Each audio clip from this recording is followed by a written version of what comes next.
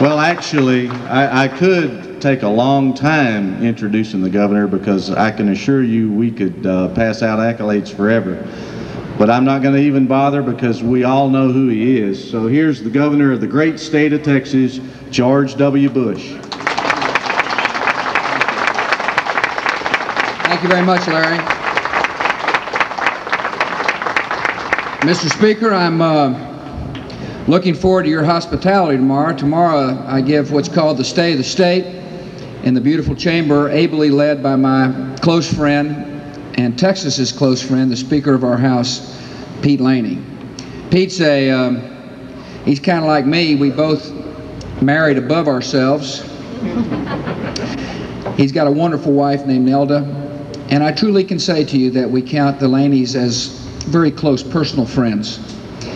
I can't tell you how good it is to be involved in a government where we check our partisan differences at the doors of our chambers and focus on what's right for the great state of Texas.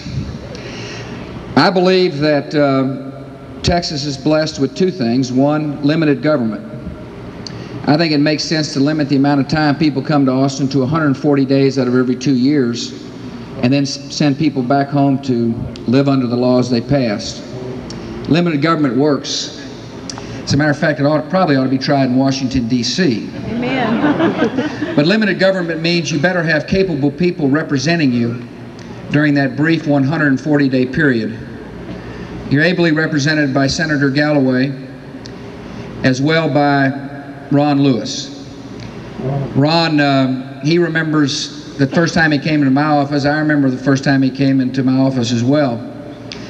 I guess it's because of all that West Texas water I drank as a boy. I always liked a person who's down to earth. Somebody who is pretty plain spoken. And somebody who says, when he says he's going to do something with you, he won't change his mind. And that's how I view Ron. He's a good fella, and I appreciate you sending him here to from Orange County. Obviously, your gumbo has preceded yourself, since there's a lot of people who don't live in Orange County here. I see a couple of members of the House. I see my friend Gary Morrow. I see members of the Senate. But most of all, when I look out there, I see people who are paying too darn much on their property taxes.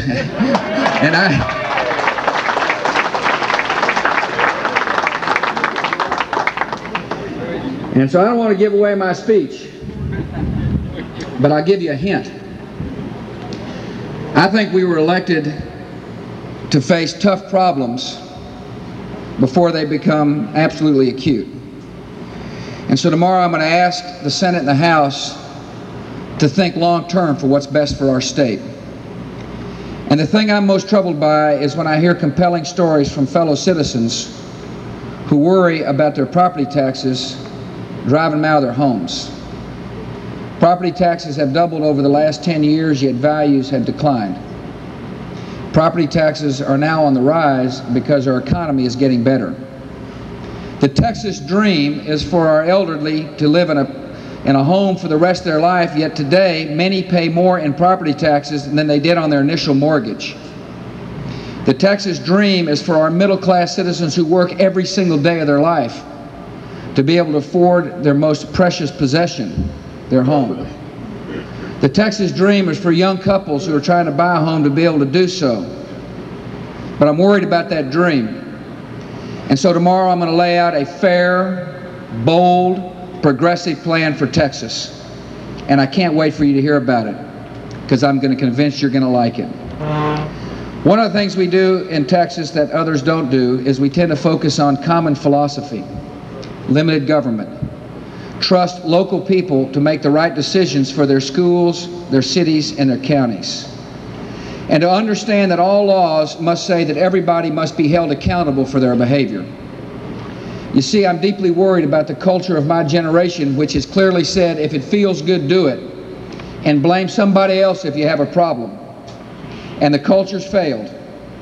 And we got to do something about it. Every law we pass in Texas must say this, that it's you who's responsible. It's you who's responsible for your child.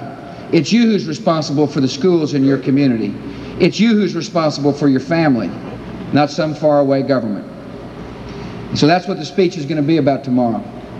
It's a speech really about Texas and Texas's future. We're a great state, and we can be greater. And all of us working together will see that greatness come to be. Thank you for giving me the opportunity to come by.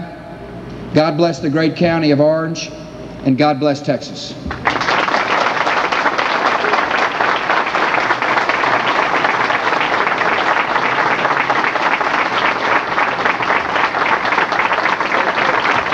Thank you very much, Governor. Thank you very much, Speaker Laney. There's been a few words, or we'll wait for later. Okay, Senator Galloway. I know we've got Land Commissioner Gary Morrill is here. I saw him here.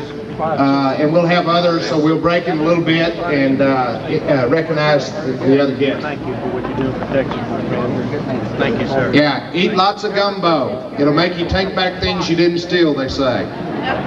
It's hot now. Big boy, are you singing yet? I'm going to sing here a little bit. Good. I want to shake the hand of the next president of the United States. Hey, there you go. That's him. That's him. Mark my